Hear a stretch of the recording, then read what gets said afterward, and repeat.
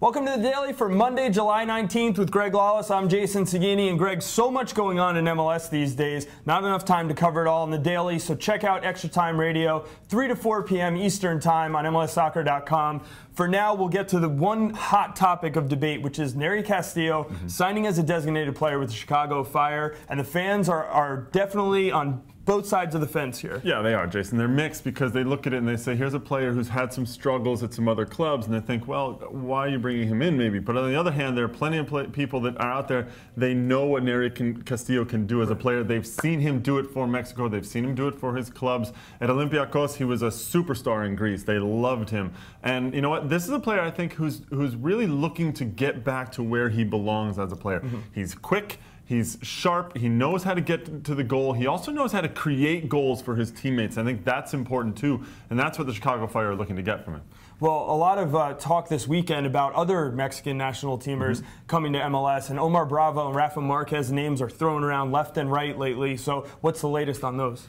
Well, Omar Bravo, it was sort of announced over the weekend by some media outlets that it was a done deal. It's not a done deal. It's not confirmed yet. Rafa Marquez, he's in conversations with the league, but there's nothing there yet on what's going to happen with him. Look, all these players that are coming in, the DP signings that we've seen over the last week, and what we will see, I think, coming in the future, these are all great names, big names, and these are players that are going to have an impact on MLS, both in the stands and on the field. You look at a player like Nery Castillo, what he can bring. Thierry Henry on the field this week. He makes his debut for the New York Red Bulls against Tottenham in the New York Challenge, the Barclays New York Challenge. Well, speaking of on the field, Greg, plenty of MLS action over the weekend. LA Galaxy last night on the heels of Landon Donovan, Edson Buttle. Who else, defeat DC United, who got a goal from Andy Nahar in traffic. Who else? So a good result for LA on the road. Yeah, a tremendous result for LA, especially they're coming off of the week that they had when they had 2 losses, one in the Open Cup and one in the league. And everyone was sort of thinking, well, maybe there are some chinks in the armor. There are no chinks for this LA team right now. These guys, obviously still a very good team. Edson Buttle showing what he can do on the ball, getting in behind the defense. The first shot was stopped, but he had a nice cutback, continued and fought through to get the goal. Landon Donovan's on a penalty. A deserved call, I think, and a handball on Julius James. It's a tough one for him. But Andy Nahar's goal, I think, was the best of the bunch.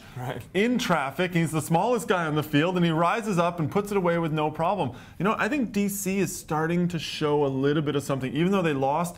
And I like Pablo Hernandez, the new signing they brought in. Yeah, he's been very good at holding the ball and moving around for DC. So things looking I guess, up in DC despite the loss. The other big game over the weekend, Greg, is FC Dallas ending Real Salt Lake's 10-game unbeaten streak. Salt Lake playing some of the best soccer we've seen in MLS lately, but Dallas quietly has been a solid Western Conference team. Really impressive from Dallas, and Brek Shea getting the goal, the opening goal and the winning goal in the game for Dallas. But I think the key for them actually was their newcomer, Milton Rodriguez. I thought he looked very good up top, holding the ball, turning on the defense. He was the one who took the shot that led to the rebound for Brek Shea's goal. And you're right, this is a good Dallas team. They have slowly put it together. Schellas Hyndman has a core of a team that continues to grow and continues to develop over time. And another key for them in this game, I think it really shone through, Daniel Hernandez in the midfield and all of the work he does both defensively